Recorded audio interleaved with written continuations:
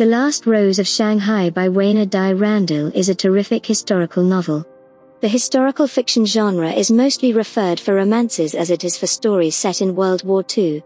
This book takes those straightforward premises and overturns them by adding so much more to deliver an excellent result of art.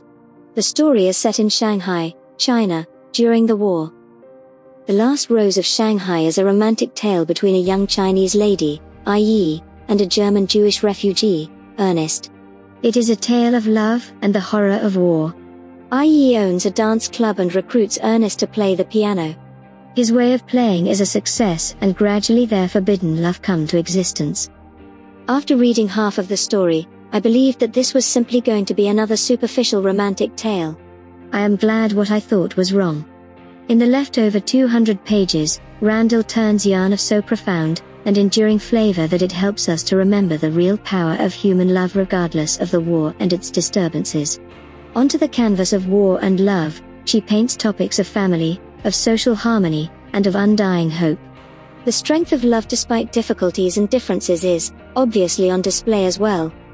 This book is narrated in the voices of two people, IEs and Ernests, and in two different periods, World War II and 1980s. A documentary is being arranged about Jewish refugees in Shanghai during World War II in general, and about Ernest specifically.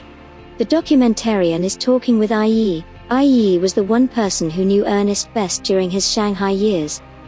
Any person who loves historical fiction will really like the mastery of writing in this book. With astonishing prose and information on the horrible events happening in China, this book isn't to be missed. I will happily read any book this writer will publish. The feelings, the vivid portrayals, the storyline. My heart went up and down. Thanks for listening this book review podcast. If you like this review, don't forget to follow, so that you do not miss any of our future podcast. Also show us your love by sharing it with your friends and family.